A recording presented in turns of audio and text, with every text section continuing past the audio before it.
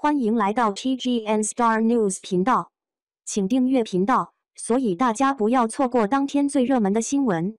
我们今天的时事通讯包括以下内容：王一博发声明2小时，没像李易峰那样被夹，足以自证清白。大家也知道，最近很多明星发声明，尤其是李易峰发声明后火速被删除，很多人对明星的声明有点不相信了。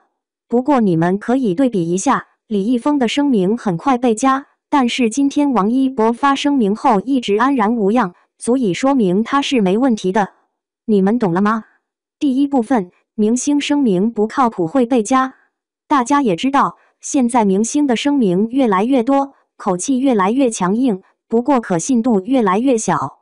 最近，李易峰就说自己被黑了，还信誓旦旦，给人一种不容置疑的感觉。但是这个声明很快就被夹了。其实到底为什么被夹，大家都心知肚明。李易峰这个行为其实挑战相关部门，明明已经被抓了，还要死扛到底，甚至颠倒黑白。平安北京自然要发通报，宣布李易峰真的犯下弥天大错。第二部分，王一博声明安然无恙，看来他真的没问题。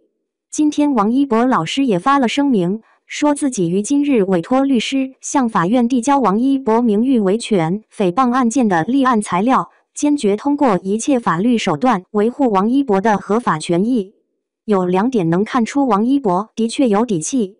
首先，王一博老师这次不是简单发声明，而是直接报警了。大家都知道，声明现在可信度不高，但是敢于报案，应该是很硬气的。其次，王一博老师的声明发布后，很快就上了热搜第一，而且几个小时过去了，一点问题也没有，还是可以清楚的看到。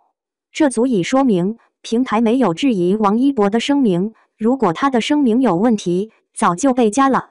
看到这里，你们明白了吧？王一博老师的确作风正派，值得信赖。